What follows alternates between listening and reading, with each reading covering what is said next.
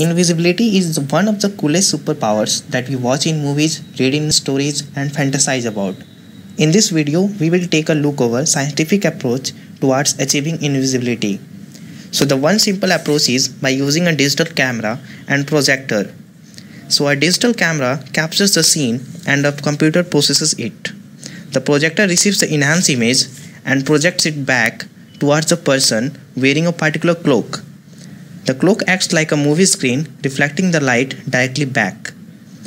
But it can only work in 2D, and it shows some reflections, and it is non-dynamic, which means you can't take your dog on a walk and be invisible at the same time.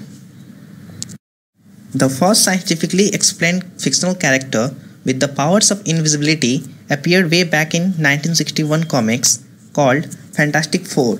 The girl named Susan had the superpower to bend all the wavelengths of light around herself without causing any visual distortions, and hence she got the name of Invisible Woman.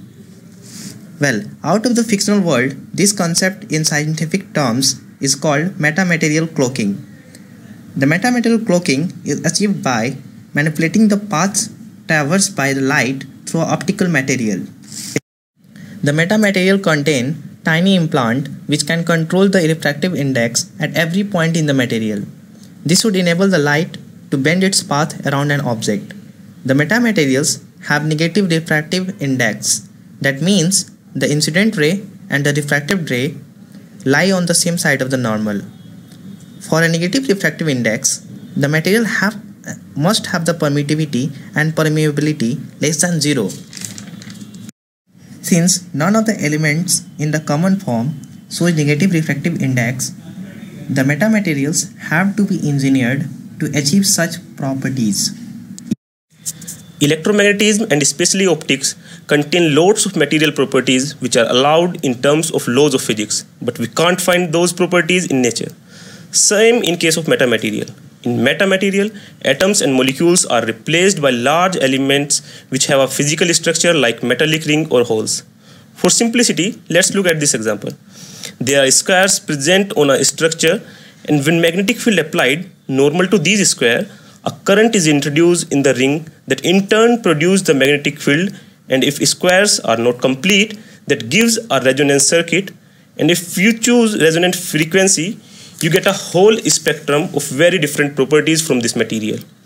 One of the properties is that for some frequency, magnetic response coming is opposite in direction for the applied magnetic field. If we exploit this property more, then we can have a similar kind of 2D structure having array of grid perpendicular to each other. One of them is to change the direction of electric field negative to the applied one, and other one is for magnetic field. The metamaterial cloak hence can guide the incident wave to bend around without affecting it.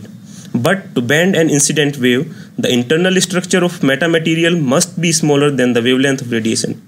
Since visible length have too small wavelength, it is still difficult to fabricate the metamaterial to achieve the purpose of invisibility. Hence, the present research in metamaterial is to achieve bandwidth where invisibility of arbitrary object can happen.